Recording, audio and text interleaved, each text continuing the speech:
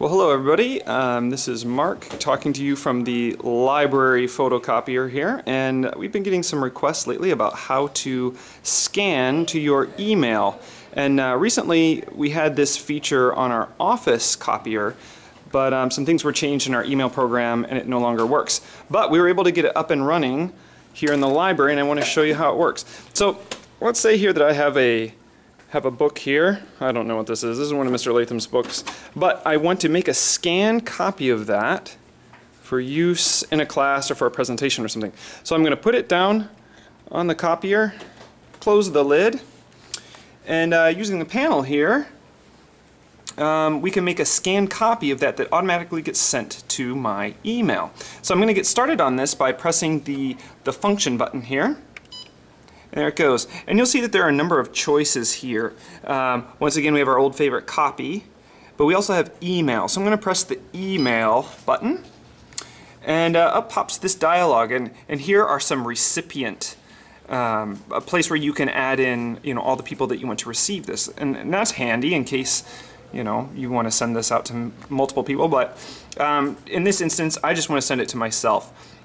So here on the side we have the keyboard button. I'm going to type in my email address, and that is griffin@mca.org.tw. And all of you should know your email. So check up top, make sure that you're typing it in correctly. Here it says you're sending it to this address, and that looks right, so I'm happy with that, and so I'm going to hit close.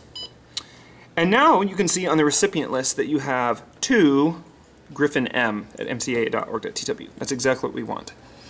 Okay, so looking across the tabs at the top, we have a general settings, and this is where you can set if you want it in color or black. Since the cover of this book is in color, I want color. It is a one-sided copy. I've done some experimenting with this photo versus text, and it doesn't seem to make any difference in the program which it's set at. So I've just been leaving it at text.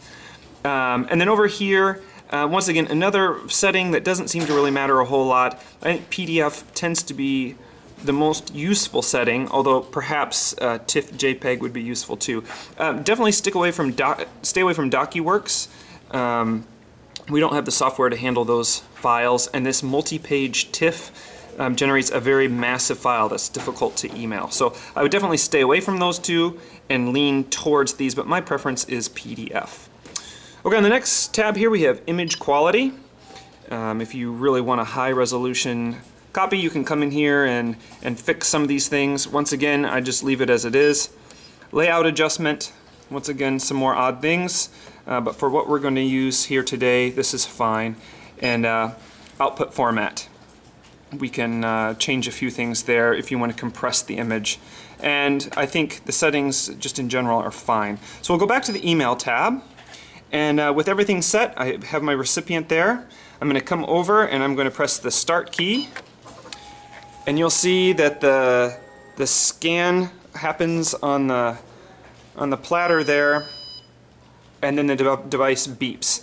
But what's strange about sending to scan is that nothing prints. So it might be a little off-putting to do this process and then go, hey, nothing's happening. But remember, it's being sent to your email. So we'll come over here. I've set up my email. You can pretend that I've walked all the way across the school to my office, opened up my email, and let's see if it has arrived yet. And keep in mind too that the copier is, dealing with this image, it's bundling it up as a PDF, and then it's sending through cyberspace. So it does take a minute. Got to be patient. Let's try it again. And ta-da! Look at that.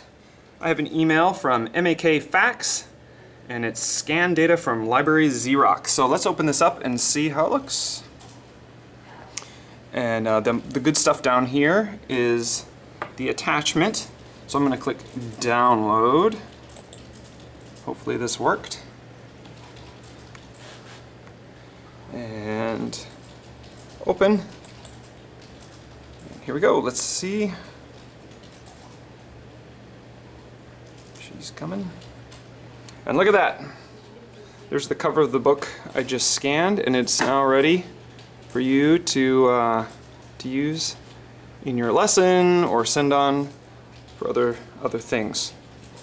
Okay, so in a nutshell, that's how to do this. Now, I can already see that some of you are leaning into your computers and saying, but wait a minute, what if I want to send multiple documents in one shot? You know, do I have to do this whole process for every single page? You know, like what if I have a 10-page document? Good question.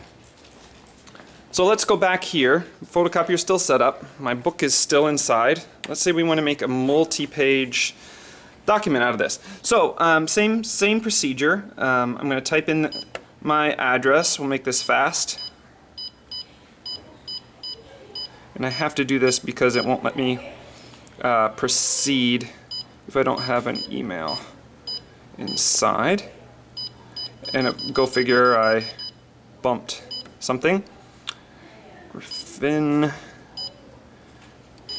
Alright, there we go. So now Griffin M is selected to Griffin M. I can hit close.